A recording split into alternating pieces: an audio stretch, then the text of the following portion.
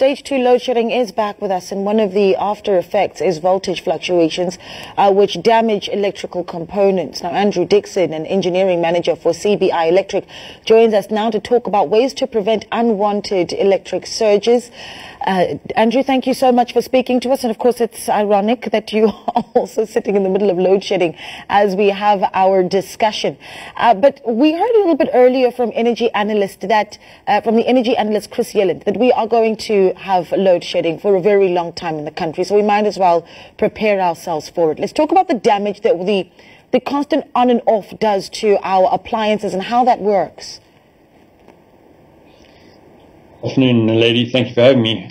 So in any system, as you oscillate through the constant switching, the base loads that you have out there cause these fluctuations. And as you switch on a generator, everything goes to an overvoltage stage, and you get these rippling switching over transients that happen.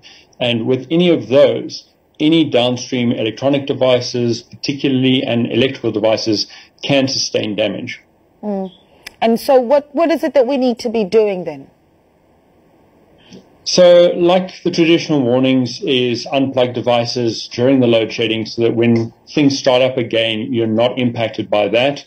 Alternatively, there are a lot of smart devices that are now out and available to the user.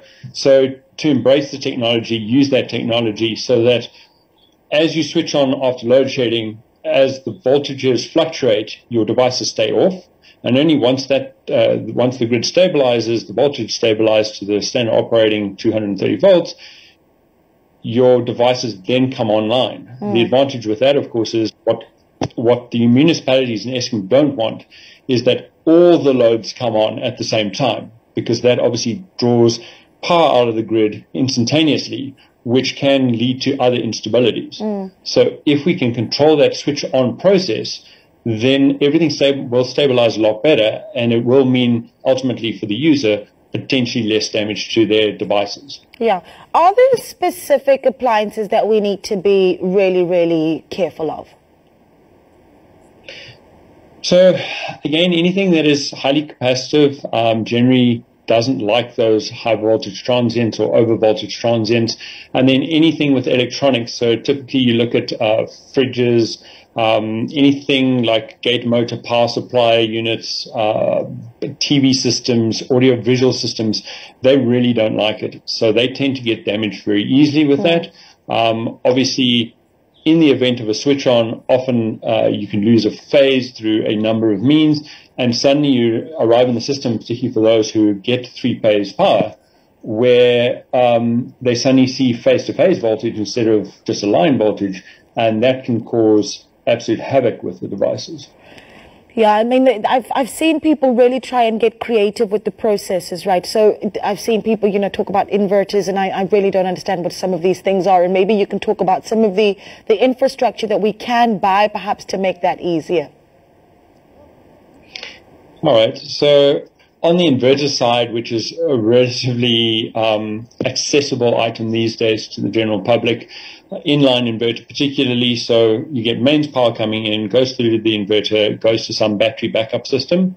As the power goes off and drops out, the inverter then picks up that. You don't even notice the transition with any of your electrical devices, but the inverter basically smooths everything off for your downstream devices, and in that way provides some protection. So the first thing I'd recommend is, if you can, get an inverter large enough that obviously allows you to power your devices through the load shedding period. So I can speak to you now because my communication system, my fiber box, and my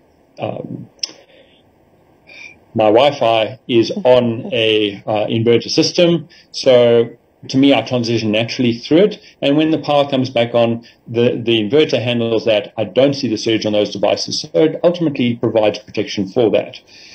In the case of things like gate motors, garage door motors, fridges, etc., you can get devices. So our company provides a plug-based controller that allows you to be able to control when and where your device's switches on. It gives you the ability to automate that. And in doing that, you can then when the power comes back on, your fridge stays off for an extra 2 or 3 minutes, and then it activates.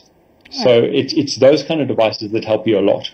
Yeah, no, thanks for that, Andrew. We really do appreciate your time. Andrew Dickson, an engineering manager at CBI-electric, speaking there.